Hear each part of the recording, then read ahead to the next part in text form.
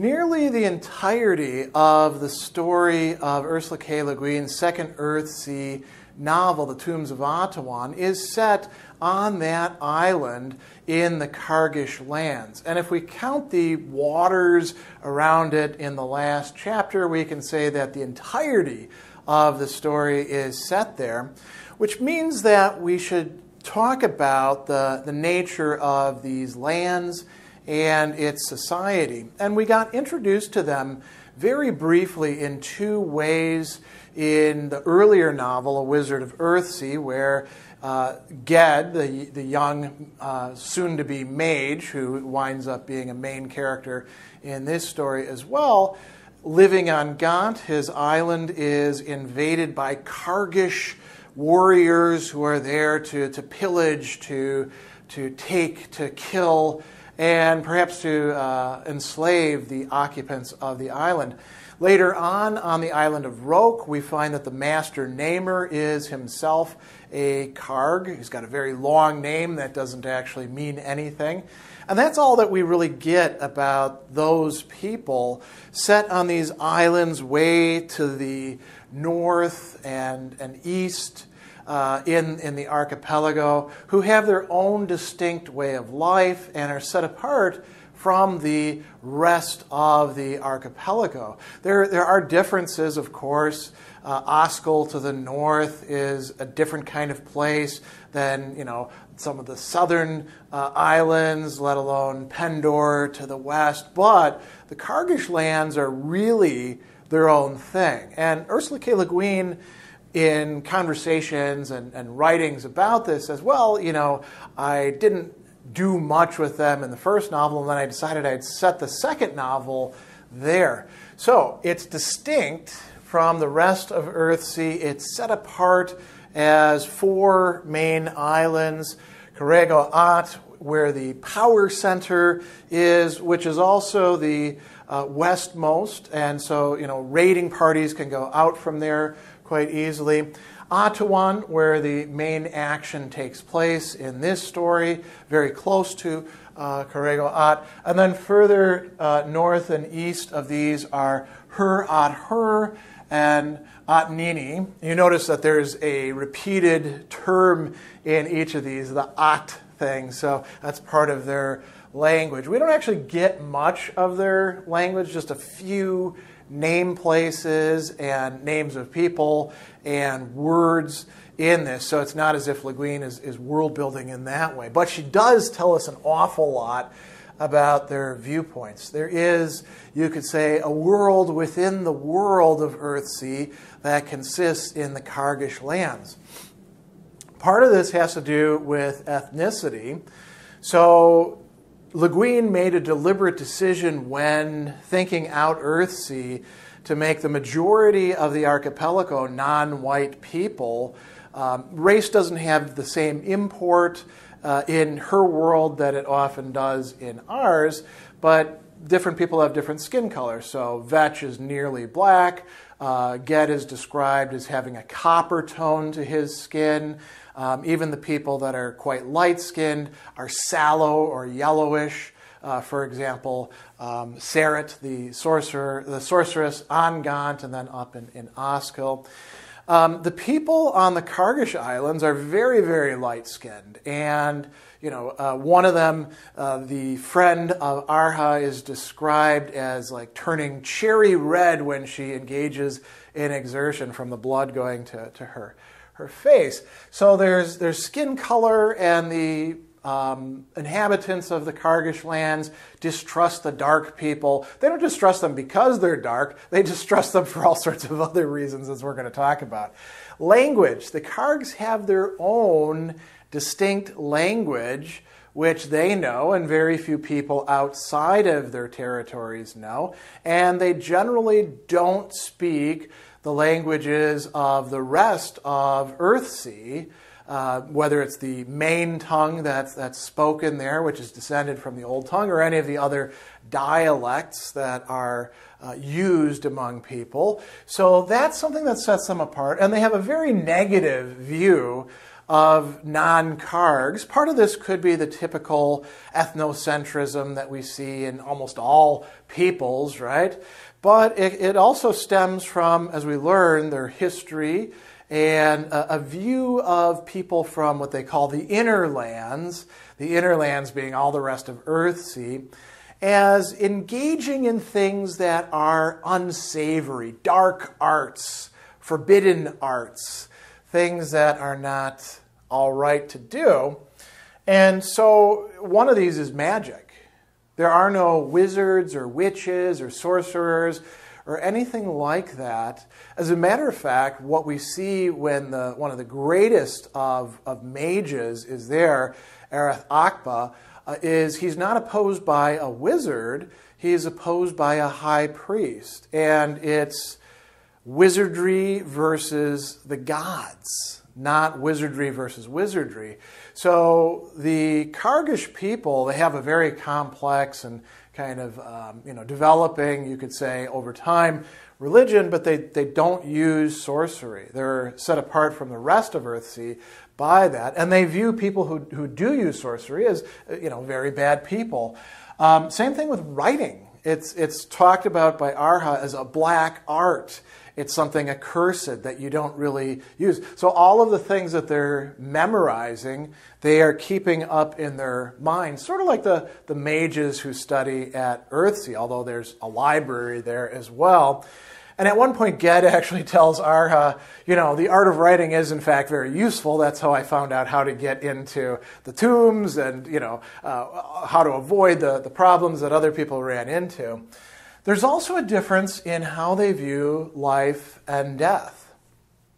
This is really fundamental. This is going to be more or less just referenced here or assumed and then explained much more in the later Earthsea volumes.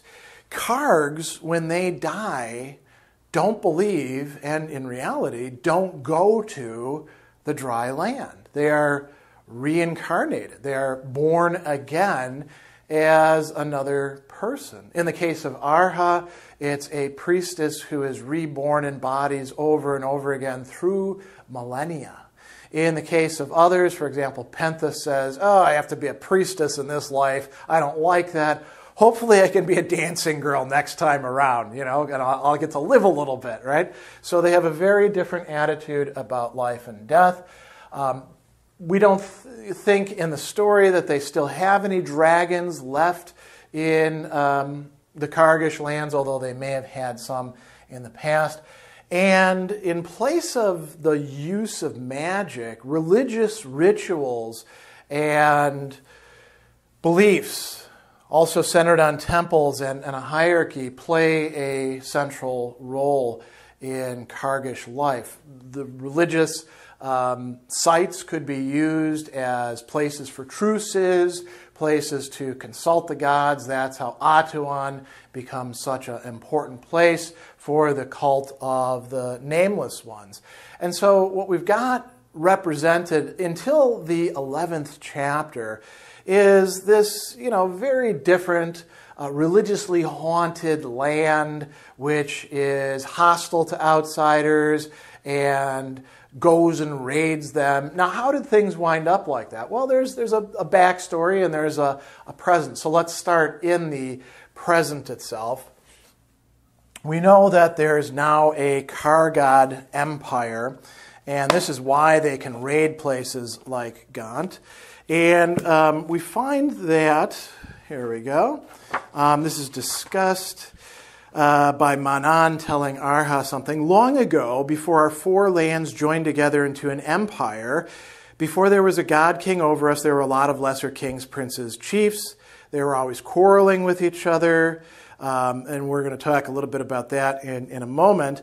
And then after a while, the priest kings came to rule all of Karego-At, and soon they were ruling Atuan.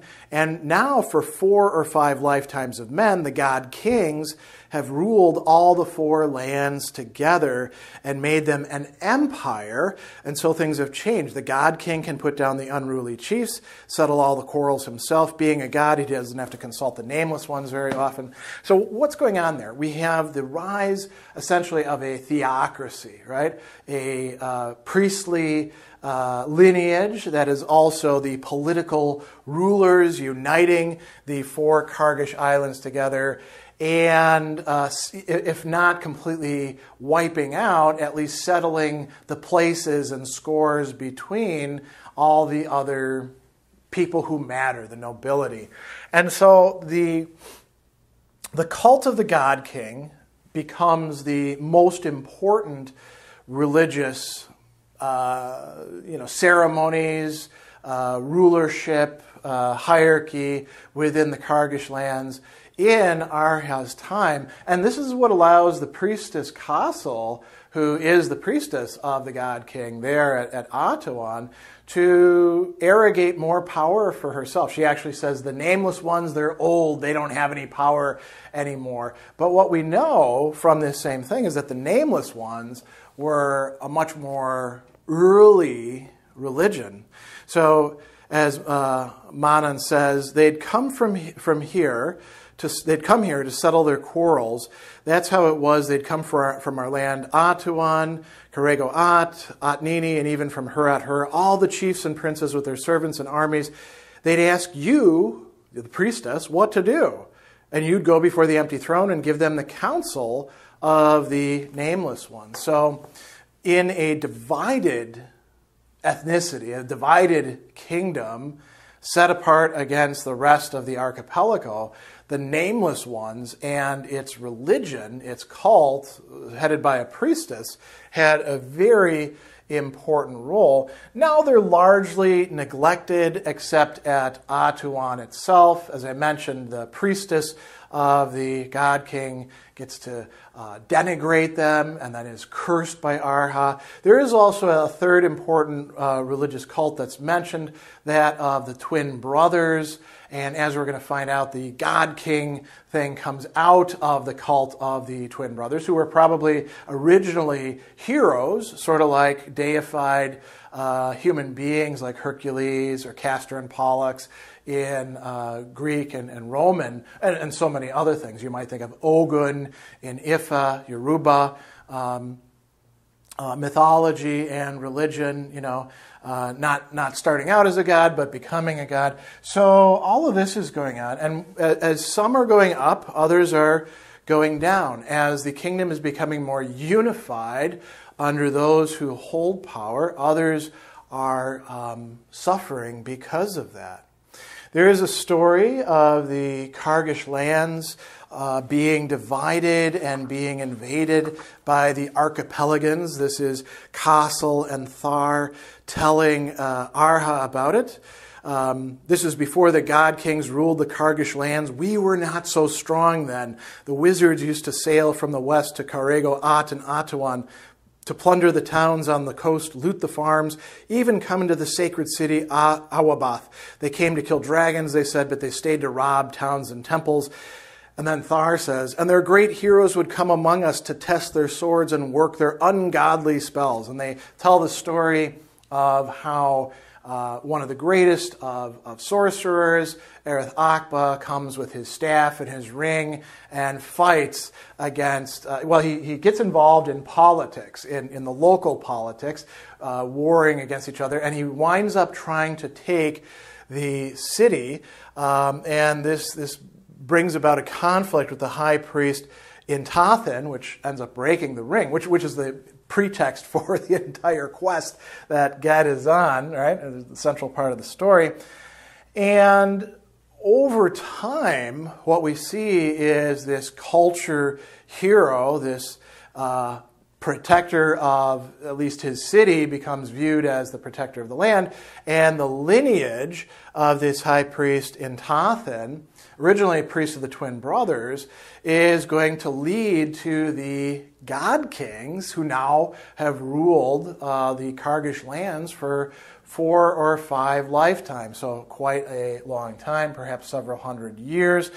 And this also leads to the destruction of some of the other independent Kargish houses, in particular that of Thoreg. We find out in the very end there's the tale of Ged who met up with the two people on the island, a third Kargish encounter, you could say.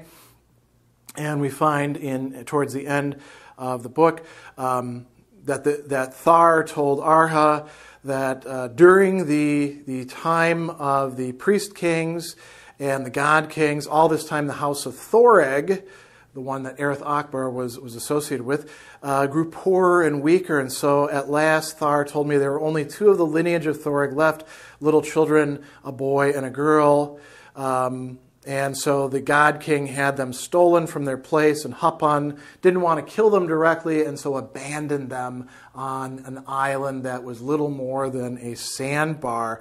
They were named Ensar and Anthil, and it was Anthil who gave Ged the ring. So there's this entire backstory, and when we learn this backstory, whether it's reliable or not, we can get a sense, perhaps, why it's not just ethnocentrism or kind of a distrust in general of foreigners, but there's also this back history that tells us why the Kargs don't like anybody else. They don't like the people from the Inner Isles. They're also kind of mistaken about the nature of the Inner Isles, and there's a really interesting conversation between Ged and Arha about that, where he fills her in, and he says that, here we go.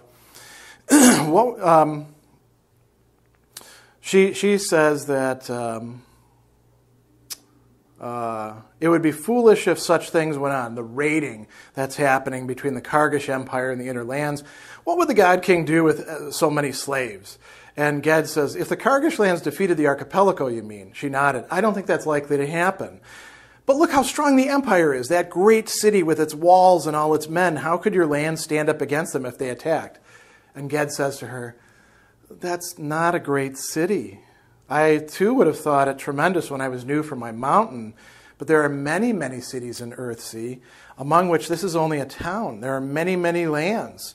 You will see them, Tenar. And the point there is that the Kargish lands, there's an insularity, pun intended, to them.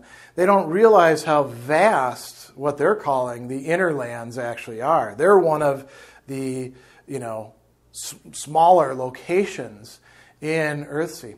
And I would like to end by bringing up the village that they go to. One of the things that this shows is, yes, there are some vast differences between the Kargs and the rest of the people in the archipelago. This is going to raise some real issues for Tenar as she is leaving her land and going out to Havnor and the rest of Earthsea. Eventually she's going to settle in Gaunt. But what we find is that the villagers are really not that different from place to place, that there's a shared human reality. Ged puts them under a glamour that hides their nature, the fact that he's an outsider and the fact that she's a priestess, and then they beg for supper. They left the village the next morning with full stomachs after a pleasant sleep in a hayloft. Do mages often beg? Asked Tenar. Why do you ask? You seemed used to begging. In fact, you were good at it. Well, yes, I've begged all my life, if you look at it this way. Wizards don't own much, In fact, nothing but their staff and clothing if they wander. They are received and given food and shelter by most people gladly. They do make some return. What return? Well, that woman in the village, I cured her goats. What was wrong with them? They both had infected udders. I used to herd goats when I was a boy. And then she says, I see your magic is not good only for large things. And then Ged says, hospitality, kindness to a stranger, that's a very large thing. Thanks are enough, of course, but I was sorry for the goats. And now notice that the hospitality that they're enjoying is not because he's a wizard. It's precisely because he's not viewed as a wizard that these common people are willing, even though they don't have much, to take others in and help them out on their journey. And this helps keep life going in the entire place. So we've got this great, political and religious stuff on the higher, you could say, elite trickle-down level, and then we end by looking at how things are for the common people, which is where the story actually began with the little girl, Tenar, who's going to become Arha, the priestess, being taken from her village, being taken from her parents, who are so poor that they don't even own the place that they live in and farm. So this gives you at least some sense from this book of what the Kargish lands and culture are like. We're going to learn more in later novels and short stories of Earthsea, but that's enough for what we see in the Tombs of Atuan.